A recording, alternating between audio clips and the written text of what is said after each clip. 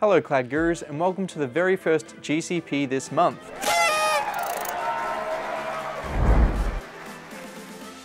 We've been waiting to release this show for over a year now and we're finally doing it.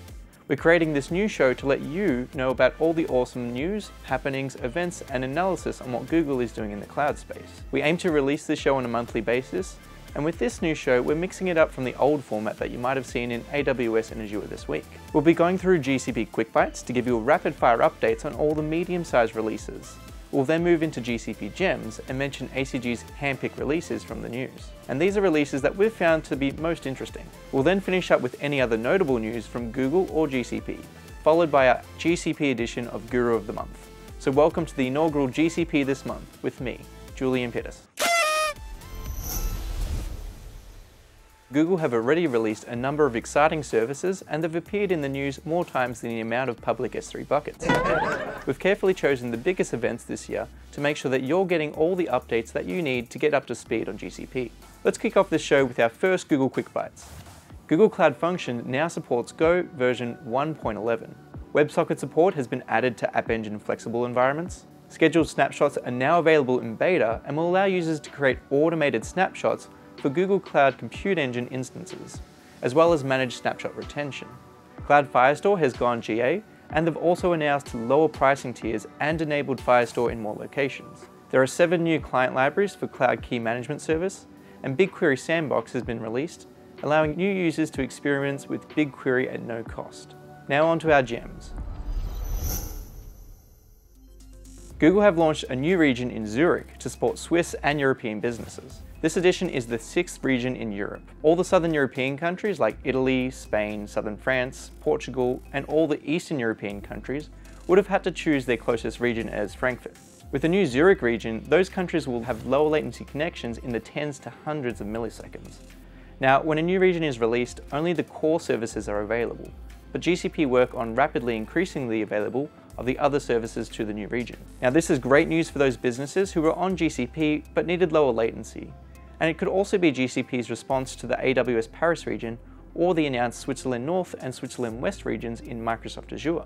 Google have identified a skill gap for specialized skills on the Google Cloud, and they've released 4 new certifications to address this issue. The 4 new role-based certifications for Google Cloud are the Professional Cloud Developer, the Professional Cloud Network Engineer, the Professional Cloud Security Engineer, and the G Suite certification. The certification structure for Google Certs differs quite a bit from AWS. GCP in general have a lot less services when compared to AWS, but AWS release new services majority from what the customers request, where Google seem to keep their platform and service offering a lot more deliberate to keep the platform very cohesive. The exams themselves will test whether you know what's actually going on under your systems, the underlying data flows, as well as how to troubleshoot these systems. To make sure that you're prepared for the certification courses, ACG have been pulling all the stops to get you the highest quality GCP training courses on the market. We currently have 2 courses released. The first is called Introduction to GCP, and this takes you through all of Google's service offerings and introduces you to the Google Cloud Platform. This is an excellent way to start off in GCP if you have no prior knowledge on the platform. The second is the Google Certified Associate Cloud Engineer course.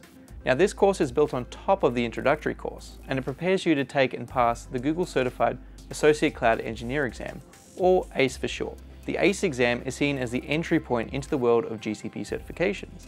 So if you do plan on getting certified, this is the logical starting point. We currently have lots more GCP content on its way, and there's a number of labs in development that will help you easily create Google Cloud resources. So if you do have the time and you want to skill up on GCP, definitely go check them out. For all you decision makers out there sitting on the fence whether or not to use GCP, this next bit of news might be enough to tip you over the edge. Google's been named a leader in the 2019 Gartner Magic Quadrant for Data Management Solutions for Analytics. And if that's not enough to sway you, they've also been named a leader in Forrester Wave for Big Data NoSQL in 2019.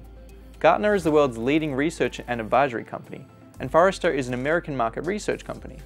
Each year, these 2 companies do in-depth research into a range of different topics to provide businesses with insight into the market from a third-party neutral perspective.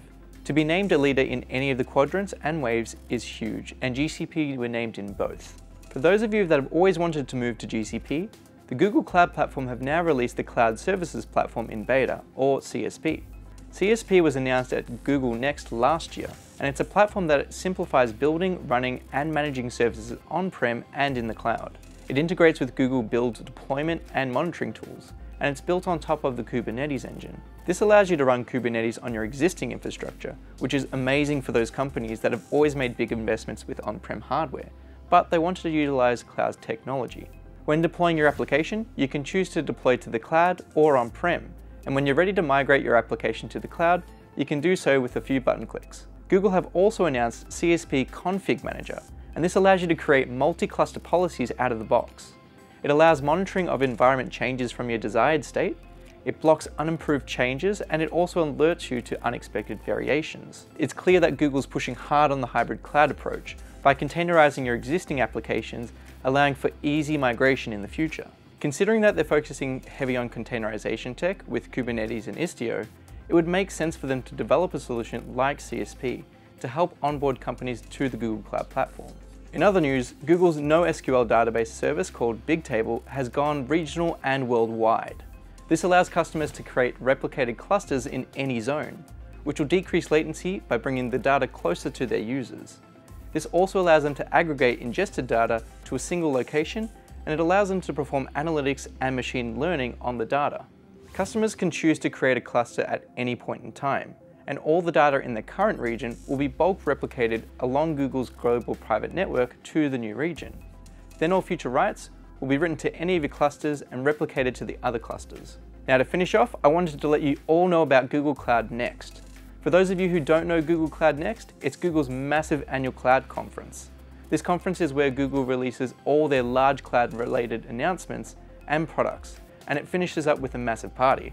They've recently released the session guide, which helps list out all the sessions available at the conference. This is the perfect time to let you know that the gurus will be coming to Google Cloud Next in San Francisco. We'll be wearing our ACG t-shirts and we'll be mingling with the crowds, so please don't be afraid to come and say hi. We're currently looking for GCP instructors, either on a full-time or a freelance basis, and we also love to chat about our current content and what's coming up. Now, our new GCP show will be pretty boring without a Guru of the Month. Since this is the first show and it's just been released, we don't actually have any winners yet. But we have posted a question on our Facebook page below. Our winner will be announced on our next show, along with the awesome prize packs for each monthly winner. So keep your eyes peeled and your cloud brain ready.